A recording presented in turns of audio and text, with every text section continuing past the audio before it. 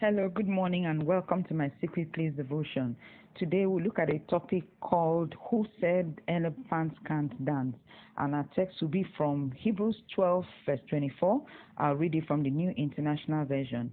To Jesus, the mediator of a new covenant, and to the sprinkled blood that speaks a better word than the blood of Abel.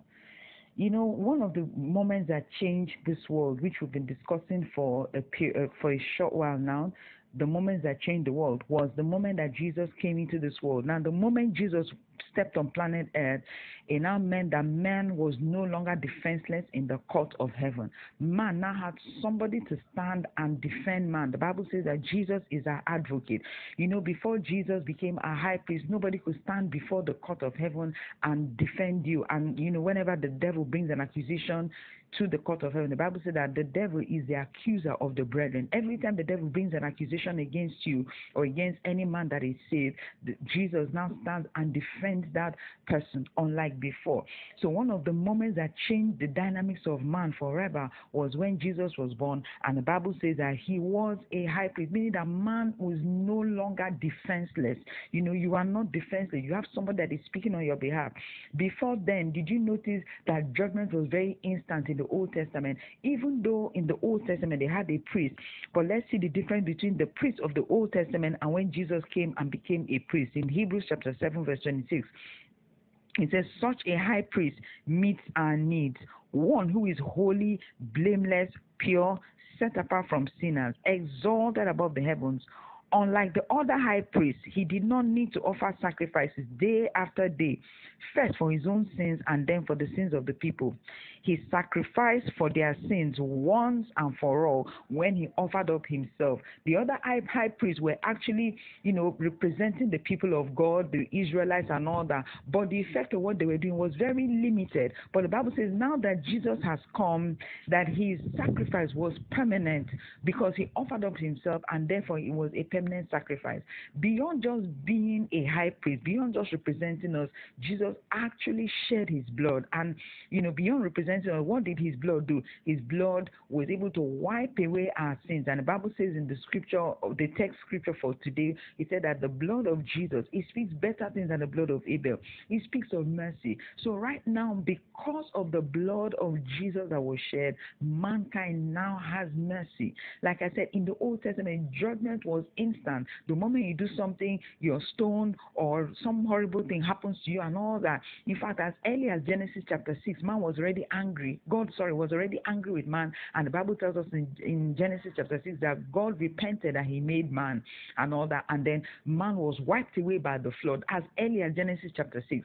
But the moment Jesus came, there was mercy. There was the office of the high priest. So whenever man falls, Jesus stands and says, listen, I've been there. I've experienced these things that these people are going through. And he's able to represent us effectively. But not just representing us, his blood that he shed is able to wipe away sins. And in Lord, there's abundance of mercy.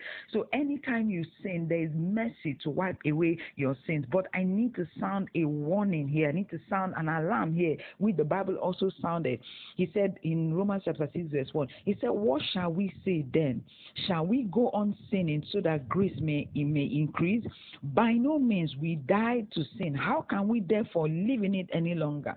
Because there's so much mercy. People are taking the mercy of God for granted. So they go ahead sinning, believing that, oh, well, when I finish this sin, I'm going to repent and ask for forgiveness and God will forgive me. I agree with you. God will forgive you if you genuinely repent. But when you keep on sinning, what you're doing is you're searing your conscience with a hot iron. And let me even ask you another question. What if in the middle of your sin, you actually die? Or what if in the middle of your sin, rapture occurs? What are you going to do? It is risky to play with sin. So the Bible says, just because there is mercy, should we now continue living in sin because there is mercy? No, you can't do that. You have to be grateful to God for the blood of Jesus and live a life that proves that you're grateful.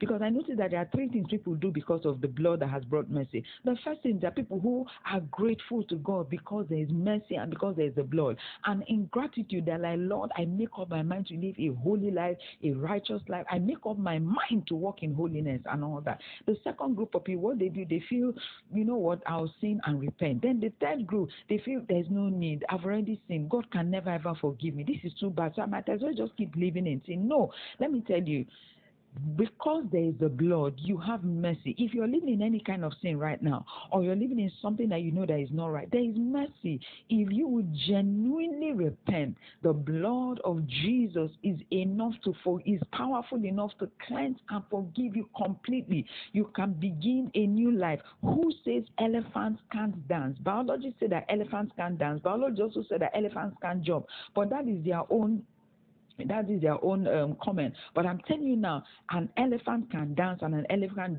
can jump, which means you too can live a holy life. Who says you can't live a holy life?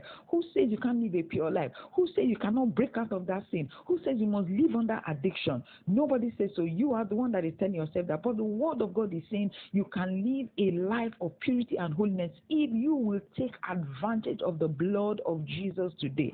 The Bible says when you hear the word of God, do not harden your heart. And I'm telling you now that God is the one speaking directly to you. Yes, you're hearing a human voice, but the person that is speaking is not a human. God is just using me as an instrument. If you will turn your heart back to the Lord Jesus, His mercy is available to cleanse you. His mercy is available to purge you. Like I said, what the Bible was saying, He said, if you hear the word of God, do not harden your heart.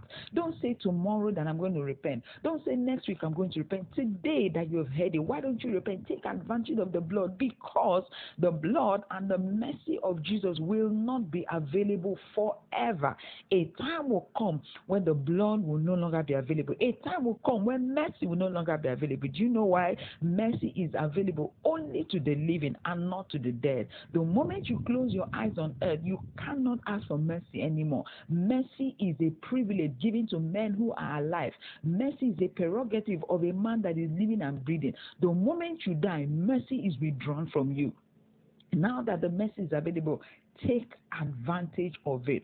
What I'm saying now is saving somebody's life that is listening to me. Don't turn this off and just say it's one of those things they've been preaching. It is not one of those things they've been preaching. I'm telling you now, if you have ears, you need to listen to what the Holy Spirit is saying. He's saying that if you're living in any kind of sin, you can walk out of it right now, because the moment that changed the world is one of those moments when the blood of Jesus was shed. He provided mercy. The Bible says in Romans chapter 5 verse 9, He said, now we are justified by the blood of Jesus. You can be justified. You can be set free. Biology said elephants cannot jump, but that's their own. That's what they are saying. I'm telling you now, the elephant can jump, and that's the same thing. Who is telling you that you cannot walk out of that sin? Who is telling you that you cannot live that unholy relationship? Who is telling you that you cannot stop stealing? Who is telling you all those things? You can, if you will take advantage of the blood of Jesus. If you will take advantage of the mercy of God and decide, today I'm walking out of that sin. Today I'm walking out of this. The Bible says